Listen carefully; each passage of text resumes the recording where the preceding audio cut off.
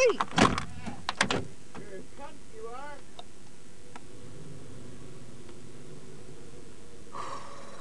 Bastard.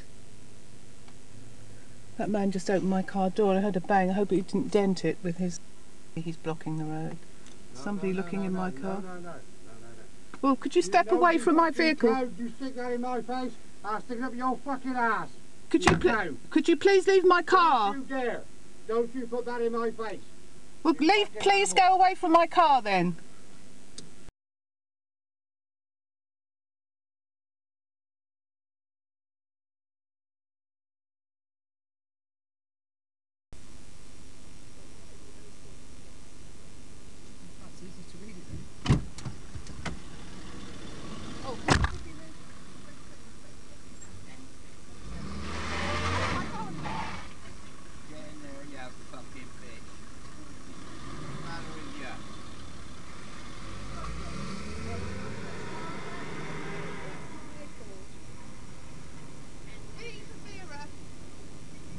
No, he's sped off.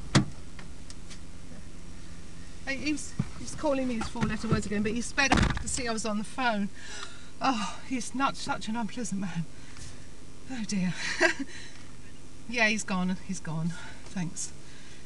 But he's very threatening. He's in a very bad mood. So you know, if I got caught when there was no one else around, because he saw my colleague was filming him, he sped off.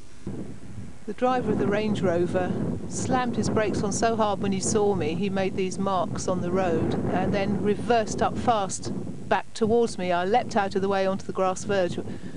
Extremely dangerous, reckless driving. He could have maimed or killed me even.